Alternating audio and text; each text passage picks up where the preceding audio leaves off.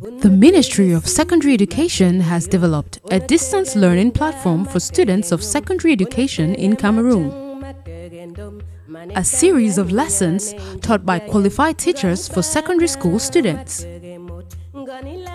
Under the stewardship of Professor Pauline Nalovalyonga, in collaboration with the Ministry of Posts and Telecommunications, CAMTEL, CRTV, and UNESCO. We are introducing distance learning as another teaching and learning method which is different from the traditional classroom setting that you are all used to. In the distance education mode, you are not with the teacher in person, so take your time, relax, listen to the teacher, take down notes and visit the following links for any questions or answers to your questions. Take it in your stride. This is Cameroon's solution to COVID-19 and beyond. Professor Nalovalyonga, Minister of Secondary Education. Welcome to lesson 76 of your distance learning session for Upper 6 Science Geology with Kenneth Yosimbong. During our lesson 75, we had an assignment. We shall now proceed to do the correction of the assignment. We were given a map to work with at home and to answer these questions. We are asked to locate and identify with reasons the type of surface deposits represented on the map. We are equally asked to describe the mode of formation of those deposits. So if we get back to our map, you will realize that somewhere here you have a river with a name, and then this is also a river course. Therefore, it's easy for us to say which type of surface deposits are there. So, the first question requires that we should locate and identify with reasons or reasons the type of surface deposits represented on the map. So, at the central northeast and southwest portions of the map are what? Alluviums, indicated by the presence of the rivers X, Y, and Z. So we have 3 rivers in the area. So automatically they are alluviums and they should be river deposits, or they would have been formed by river action. Now the second part of the question requires that we should describe their mode of formation. Now alluviums are river load laid down by running water action, that is by rivers X, Y, and Z, through the work of what? Weathering. It means that the river action operates on the rock bodies, maybe the bedrock on which it is flowing. So what happens? It weathers it, meaning that the river action now loosens the materials and allows it on the spot.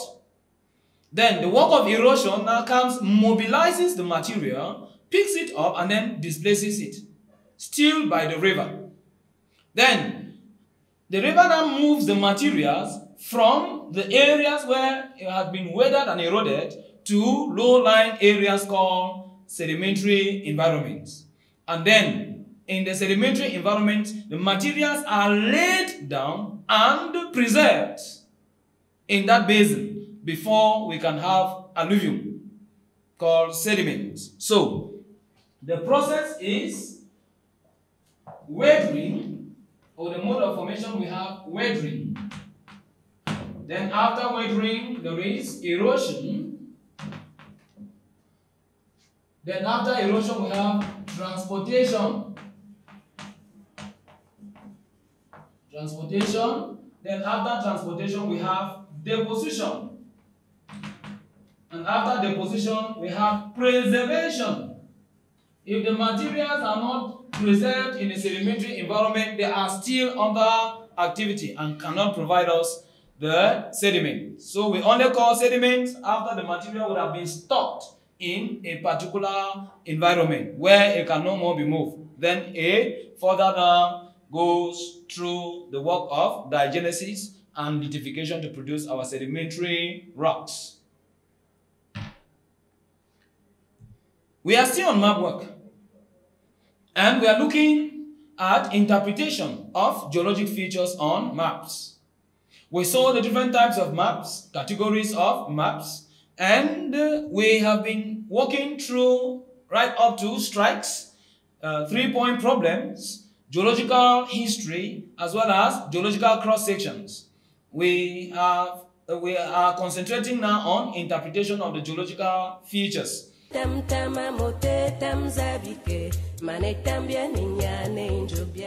Our lesson today is titled Interpretation of Geological Structures 7. We have treated the first 6 aspects, interpreting folds, faults, igneous bodies, unconformities, surface deposits. Our lesson 76 now concentrates on the general interpretation of all of those structures on maps. So in this lesson, we shall be walking through a map that contains all the structures, and we'll be using those same parameters that we were using for each of the structure to identify or to interpret now a whole geological map.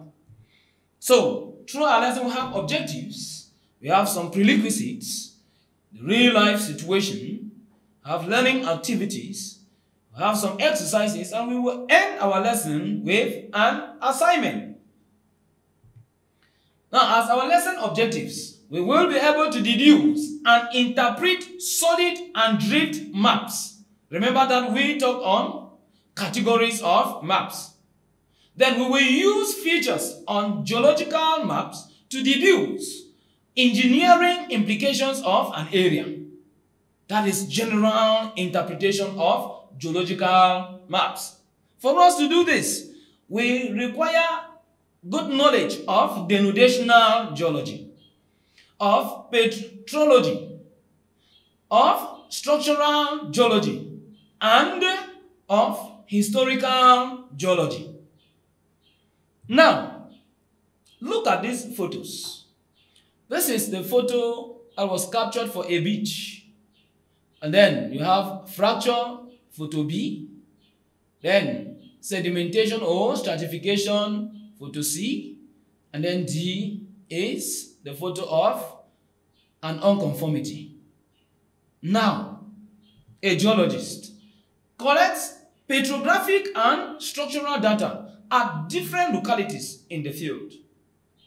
At each sampling point, he notes the coordinates, the name of the locality, and takes a photo of the essential features.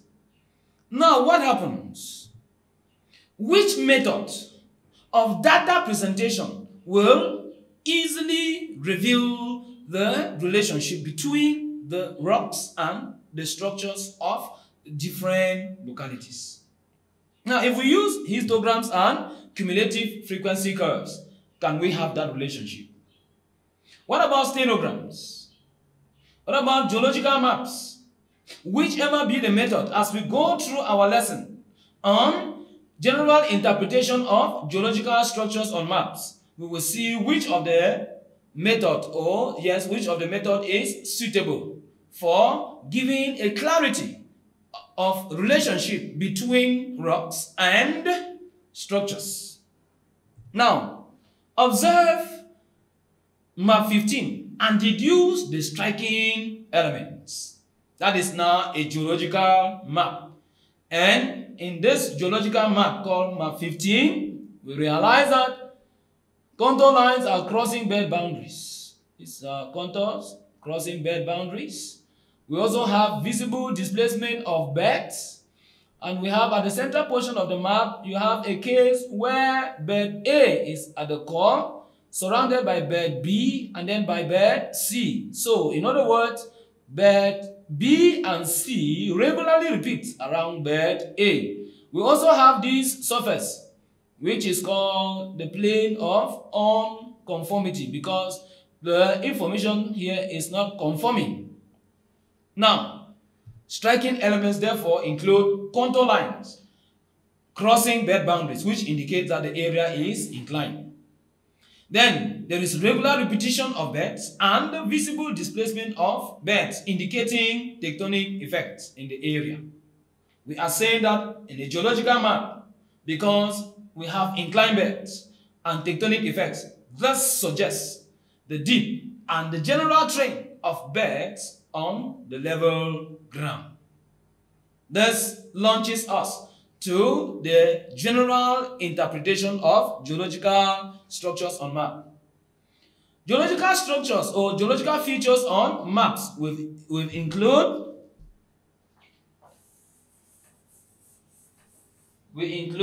folds. Remember that when we're interpreting folds, we say that the common folds on maps will be anticlines and synclines. We have faults, and the common faults on maps will include deep slip and strike slip. Then we also noted the fact that deep slips are partitioned into two. You have deep slip normal and deep slip reverse. Now, unconformities.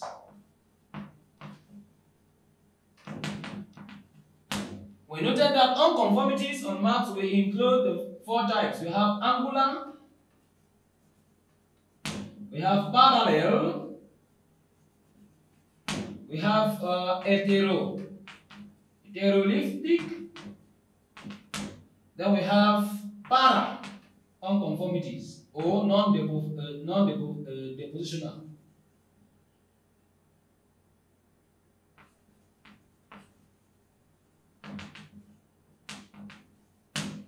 Okay, then we also have igneous bodies. Igneous bodies on maps will include intrusions, extrusions,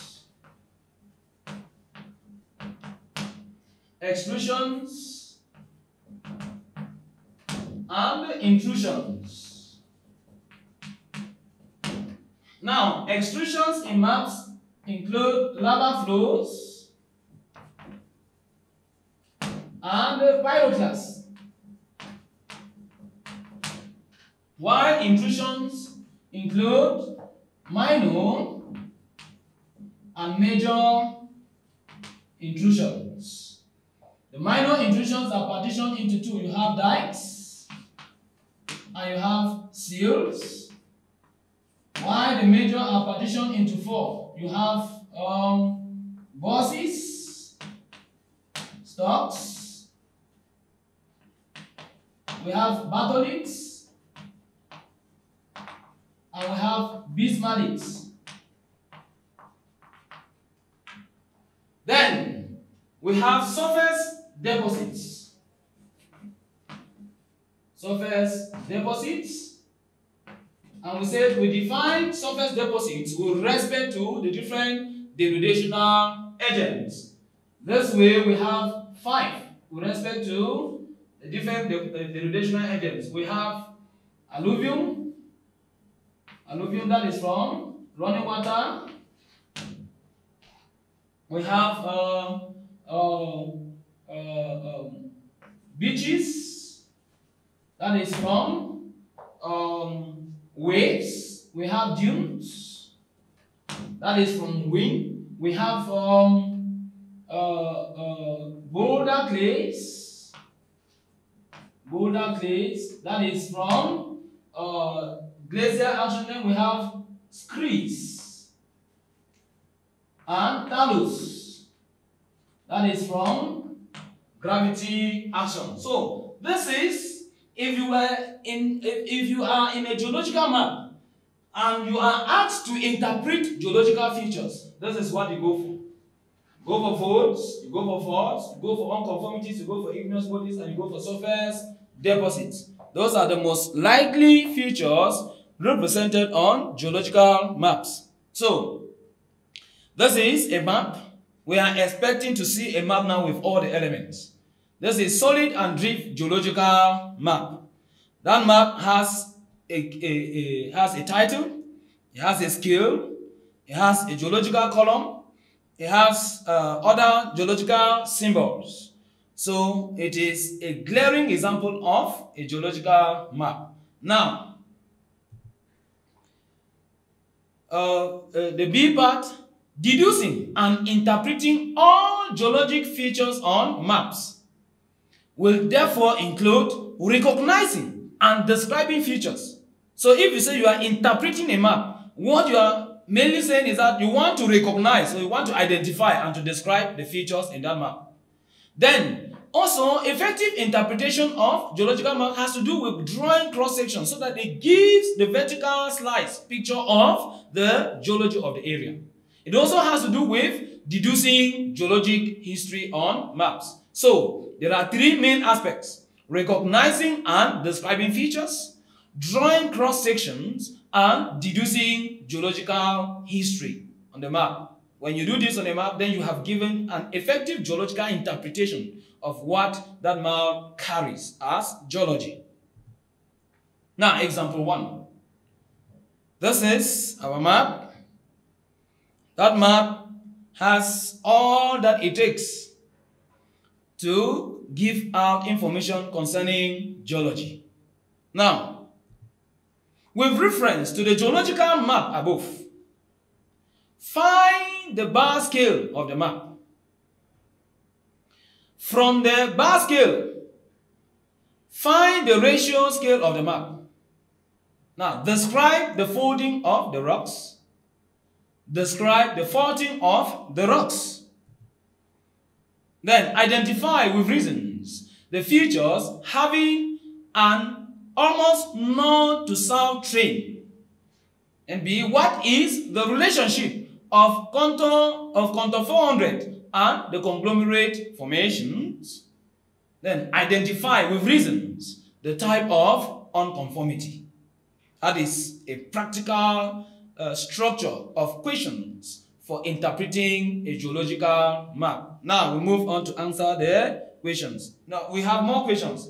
Draw a cross section along the line of section from A to B using the profile below. Add a key. Then 6. Briefly describe the geologic history of the area shown by the map. So we get now to come back to our map.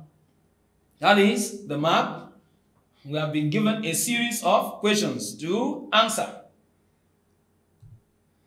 The first thing, find the bar scale of the map. And from the bar scale, calculate the ratio scale of the map. So, we go in for assessing. Now, the bar scale is measured at 1 centimeter, 1.5 centimeters equals 1 kilometer. That is the bar scale of that map. You get to the map, you realize that if you measure this bar, on the bar is 1.5 centimeters and then you have 1 kilometer.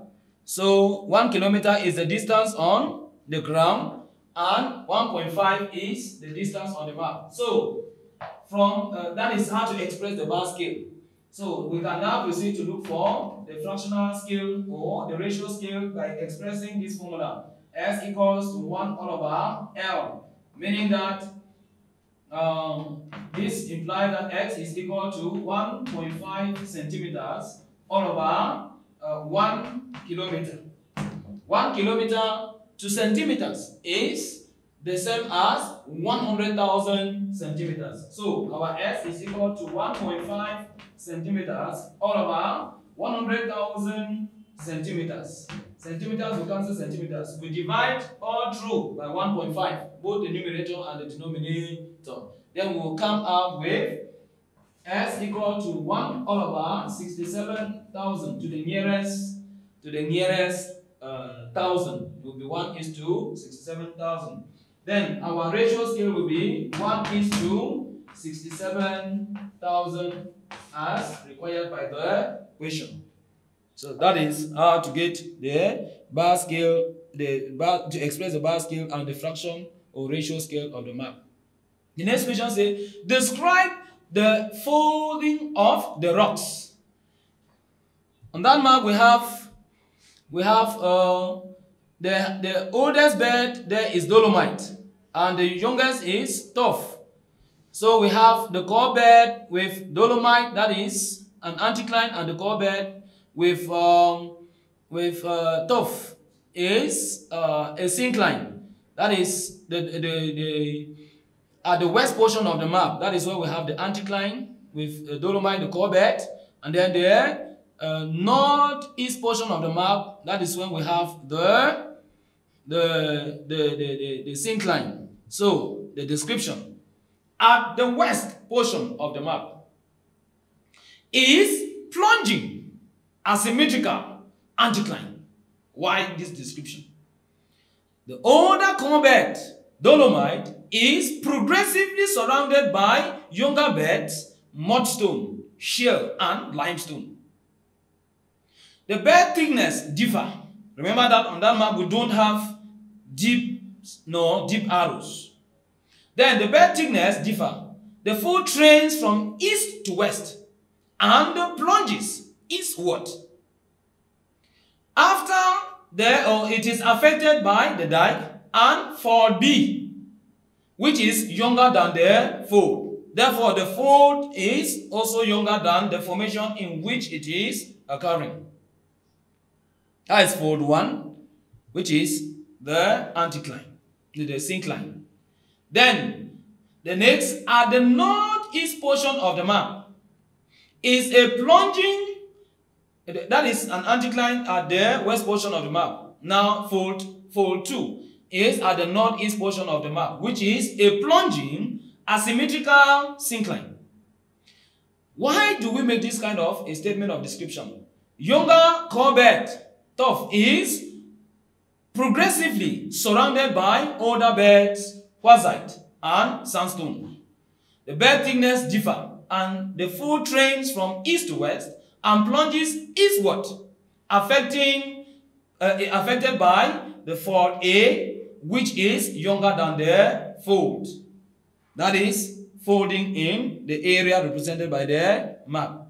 Then now we get to the fold. We have fold A and fold B. This is fold A at almost southwest portion of the map. No, fold B at the southwest portion of the map, and then fold A at the northeast portion of the map. So if you look at that fold, you will realize that a fold is displaced. For fold B, the fold is displaced, which means that the fold axis is displaced. You should take note. And then here, the fold axis is maintained. And then, if the fold axis is maintained, then it is a deep sleep. If the fold axis is displaced, it is a strike sleep. Therefore, fold A, which is at the northeast portion, is deep sleep, normal fold. Why this description? The fold axis is not displaced. That means it is maintained, and the younger bed move to be in contact with the older beds. That is a normal situation. The deep and the true is to the east. And then the fold trains north-south. The fold trains north-south and is younger than the syncline that is affected. What about fold B? Fold B is at the southwest portion of the map, and it is a strike-slip fold. Why? The fold axis is displaced. The fold axis is displaced, and there is no down-throw indicated. Then the fold trains southeast, northwest, and it is younger than the anticline that is affected. That is faulting in the area shown by the map. Then question 4. A. Identify with reasons the features having an almost north-south trend That feature having an almost north-south trend. This is the feature. It is a linear structure, and on it is written dike. So that structure is called dike. Why? It's a linear structure cutting across dolomite, mudstone, sheer limestone, and sandstone beds. Now, the B part of the question: what is the relationship of the contour 400 and the conglomerate formation? If we get to the map, you will realize that contour 400 is line parallel. This is 400. This is contour 400. It is line parallel on the conglomerate formation. Therefore, the relationship is described as parallelism of conglomerate and the contour 400 indicates that it is a horizontal bed and is lying unconformably on other unfolded beds. Identify with reason the type of unconformity. Of course, if contour 400 is lying parallel lying parallelly on the conglomerate beds, then the conglomerate bed is lying horizontally on folded beds. That type of an unconformity can only be angular unconformity. Then we now go to our cross section. You put your paper strip and then you plot out information. Remember that to plot out the information, you have to begin first with unconformities, then faults, if there are, and then you end up with folds. So that is how it is placed, and that is what you will come out with as your cross section. We saw this map when we were doing cross sections. Then briefly describe the geologic history of the area shown by the map. First of all, there was deposition of dolomite, which is the oldest bed, then mudstone, shale, then limestone, sandstone, quartzite, and tuff. Then folding came in. Then the dike, then fault A, because fault A is displacing on the syncline. Then the unconformity came in. Then lastly, fault B, because fault B is displacing the unconformity. So it should be the last thing in that area. Recall that solid and drift maps have folds, faults, unconformities, igneous bodies, and surface deposits. Describing features, drawing cross sections, and deducing geological history are steps in interpreting geological data on maps. Now, it is but obvious that from the situation we evoked at the beginning of the lesson, only geological maps can best reveal the relationship between the rocks and the structures. Exercise. Now, look at this map. The profile is given already, and then you have the map. From that map, identify the bar scale of the map. Or if the bar scale of the map is 2 centimeters, equals to 1 kilometer. What is the fractional scale of the map? 2 centimeters equals to 1 kilometer is a simple expression.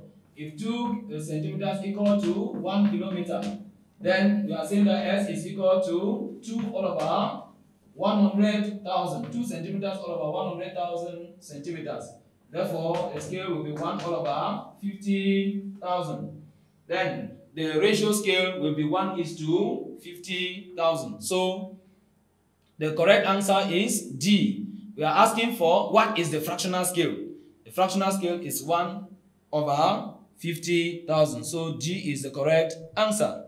Now identify with reason the type of fold in the area shown by the map. If you get to that map, you will realize that you see this corbel, the dips are away.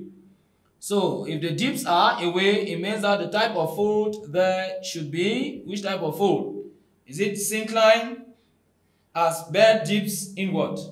Anticline as beds are outward? As bed dips outward. Plunging symmetrical with younger core bed.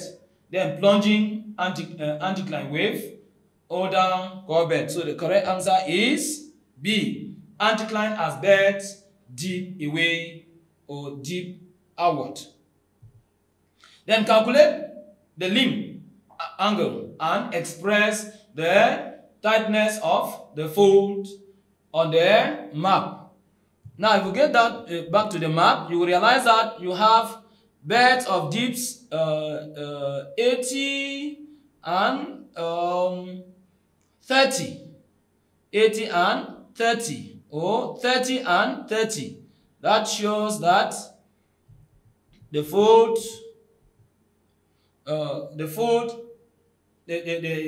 angle should be you have 50 and 30. So if you sum 50 and 30, you have 80. From 180, the answer will be 100. So if it is 100, then it falls between 90 and 120. So it will be broad fold. The fold axis on the map is not displaced, and the younger bed move to be in contact with the older beds. So the type of fold is most likely to be A, deep sleep normal, B, deep sleep reverse, C, strike sleep dextra, D, deep sleep sinistra. So which is the correct answer? Correct answer is A. We are saying that the fold axis on the map is not displaced, and the younger beds move to be in contact with older beds. So it is deep sleep normal. Then the rock is in an area. The rocks in the area shown on the map have two different deep directions and amount of deep. So the type of unconformity is most likely to be A, heterolytic unconformity, B, non-depositional unconformity, C, angular unconformity, and D, parallel unconformity. So our correct answer is angular unconformity. So we will use this map as a map for our assignment, and we will answer the following questions. Describe the structures on the map. Draw a cross-section along the line of section from X to Y. Briefly describe the geological history of the area shown by the map. So this way, you can use geology for advanced level, the fundamentals of geology. They will assist you to understand the lesson well on interpreting geological structures on maps, and it will also assist you to do your assignment. We have come to the end of our lesson. Our next lesson will be on photo interpretation. See you in our next class. Unatege si matege yop, unatege minga matege nyum, unatege majang matege ndom, manetambia ninyane njobyayen, ngani bana matege mot, ngani lakiri watege ndong, esakina bia dinkido, manetambia ninyane njobyayen, tamtama mote tamzabike, tam-tama tonge tamzabike, tam-tam-tama mote tamzabike, mane tambia ninyane njobyayen.